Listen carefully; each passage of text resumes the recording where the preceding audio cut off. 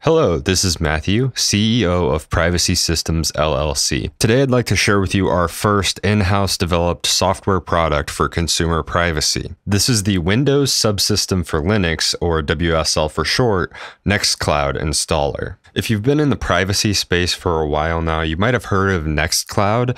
Otherwise, maybe not, so I'll explain it real quick. Nextcloud is an open source, privacy-focused, self-hosted replacement for other cloud services such as Google Drive, Microsoft OneDrive, Apple iCloud, or Dropbox. Because Nextcloud is open source and self-hosted, it means when using it, you can be pretty confident that some company somewhere is not spying on your files. When using a service like the aforementioned Google Drive, Dropbox, etc., the company can look at your files whenever they want. This isn't just a conspiracy theory. It's been well documented, and IT people know this very well. If you want to learn more about digital privacy, please visit our website, privacysystems.org. On the website, we try to break these topics down so that they're easily digestible by even people who aren't IT pros, and we link to our sources. So let's get back to Nextcloud. In addition to just file hosting, you can do other things with it through add-ons. So you can even store your contacts securely if you want to, or even use Nextcloud as a secure password manager. It's for this reason that many companies actually choose to use a self-hosted version of Nextcloud to collaborate. Unfortunately, because many companies choose to use Nextcloud, it seems like they have geared the documentation of Nextcloud towards companies, as reading through something like this is difficult, to say the least, for people that aren't familiar with Linux. And through the normal install method, you pretty much have to read through the documentation. On top of that, not everybody wants to go out and buy a Linux server to run their own Nextcloud instance on. It's just not convenient enough. Additionally, to back this up automatically with a service like Backblaze, you would have to pay for an additional business license, as you can only back up Linux computers using a business license. The same goes if somebody rents out a Linux server from somewhere. So until now, the standard method to set up a personal Nextcloud instance that is backed up with a service like Backblaze automatically and with no additional cost would be to purchase a Nextcloud virtual machine image from a third-party company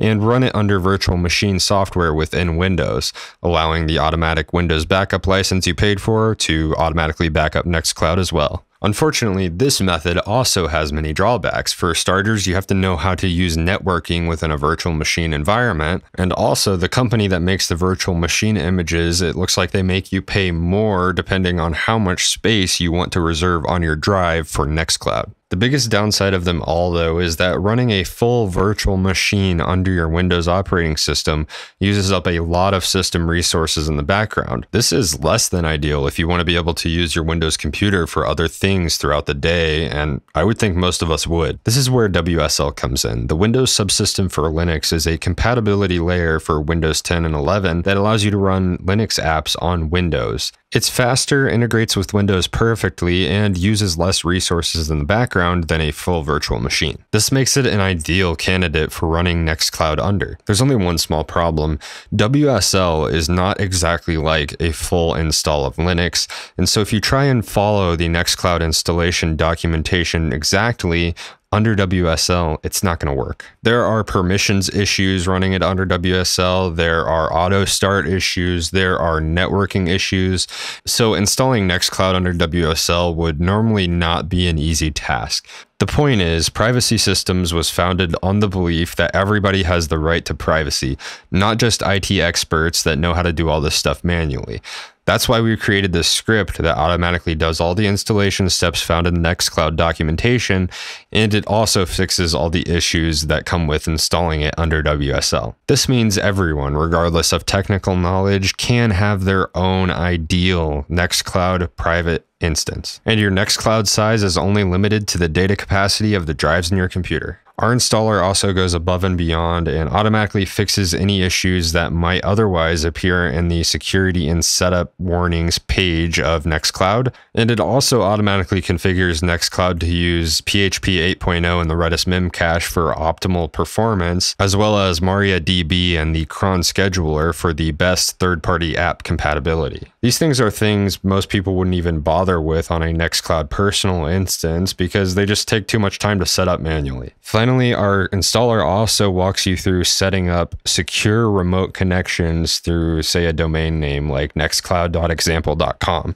This allows you to securely access your Nextcloud instance even when you're off your local network and when you're roaming about. Our installer works on Windows 10 and 11, and it is available on our website for digital download at privacysystems.org. Links are in the description below. The more technical Linux users who are watching this might be thinking, oh, well, why don't you just install Nextcloud through Snap?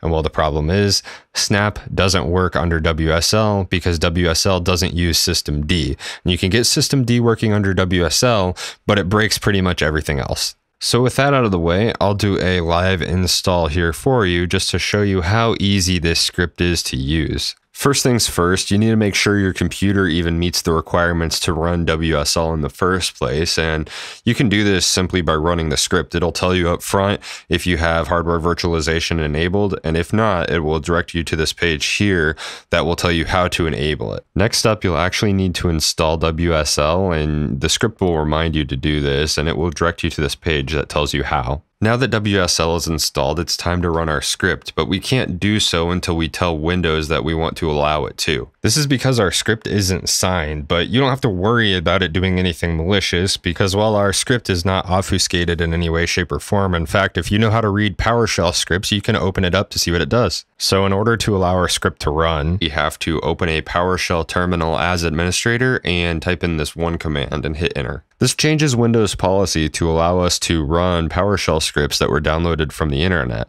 If you want to set this back to default when we're done running our script, you can run this command again at the end of this process, but instead of using bypass, use the term restricted. Another good thing to note here is that a quick way to open a PowerShell window as admin is to just right-click the Windows Start button and you'll see an option there to do so. Now that we have hardware virtualization enabled, WSL installed, and our execution policy set to allow PowerShell scripts downloaded from the internet, we can just double-click the script to run it. And you want to allow it to make changes because this is where it elevates itself so that it's running as an administrator. The first page is just here to remind you to have WSL installed before continuing, and the second page here is where you choose the Linux distribution you want to install under WSL. So far, the script supports Debian and a few different versions of Ubuntu. The Nextcloud developers recommend running Nextcloud under Ubuntu, but in our case, we're going to choose Debian because it uses less system resources in the background. This will download the distro of choice from the internet if it's not already downloaded and open it for the first time here. As you can see, we get a new window that says it's installing, and then we're just going to choose a username and set a password in this new window. We'll just use the username Nextcloud here for testing purposes, but you can set this name to whatever you want. This won't be the name that you use to actually log into your Nextcloud interface. This is just for your WSL distro. After that, our command line is freed up and we can exit out of this window and go back to our script window. We'll want to hit enter to continue on this, and then it's going to ask you to type in that password that you just set into the script. This way, the script knows your login information for your WSL distro so it can accurately run the commands. If you mess this up, the script won't know your password, so it won't have the permissions to run all these commands properly, and therefore the install is just going to fail. So you'll want to make really sure that you do not mess this up. Now that that's done, the script starts by updating your WSL distro as much as it can before proceeding with the Nextcloud install. You'll just want to let this run. The process is going to take around 20 minutes or so before you get the next prompt in our script. For the purposes of this video, I've been fast forwarding. This next prompt that you get will be where you actually set up your login information for Nextcloud. So I'll just set a test username and password here real quick. I hope your password is stronger than my test password. Once we're done with this, we're only going to have a small wait until the next prompt. This is where you'll be asked your region code. This isn't super important, especially if you're not using phone numbers in Nextcloud, but you will get a persistent warning if this value is not set. So if you don't know how to set this value, just follow the instructions and visit this Wikipedia page to figure out your region code. For me, my region code is US for United States. So we'll just enter that in and it will continue doing things here. Now it's going to ask us if we want to set a data directory, and we're going to type Y for yes and hit enter, because if you leave this default, you'll get a warning about it sometimes. So it's highly recommended that you change this from default. And in my case, I don't want my data being stored on my boot drive. I want it on another drive that is dedicated for Nextcloud, drive G. So because your Windows file system is accessed in WSL through the mnt directory, we're going to type /mnt/G for drive G to create a Nextcloud folder on the root of our G drive. You'll want to choose a location on a drive that has a lot of free space, because if you're using Nextcloud a lot, this Nextcloud directory is going to fill up pretty quickly. You shouldn't manage your Nextcloud files directly through this directory, because when you add a file to it this way, Nextcloud doesn't know that you've added it. So the better way to do this is through WebDAV, and the text file included with the script explains how to set that up if you want. Finally, we're going to get a prompt that asks us if we want to allow remote connections. In our case, we're going to say yes to this, because if we say no, our Nextcloud instance will only be accessible from within our local network. In order to say yes to this, your internet router must support port forwarding, and you also must have a domain name. If you don't want to pay for a .com, .org, or whatever, you can simply sign up at Freenom for a .tk domain, and there are other free domain names as well. If you meet these requirements, you'll need to add a DNS record that points your domain name to your external IP address of your internet router. This type of record is called an A record, and you can see an example of it here. This A record I've added points the subdomain nextcloud.privacysystems.org to my external IP address, which I have blurred. To find your external IP address, you'll want to log into your internet router's admin interface, and the information on how to do so is normally located on a sticker on your router. Once you're logged in there, you should be able to find your external IP, and I have blurred it out, of course. You may have noticed that my IP address is a dynamic IP address. This means my ISP can change my IP address whenever it wants. This isn't good, because if the ISP decides, hey, we need to change this IP address, your DNS record will break and you'll no longer be able to access your website from your domain. So there are different IP services that can allow you to kind of set a static IP address, even if your ISP doesn't want you to.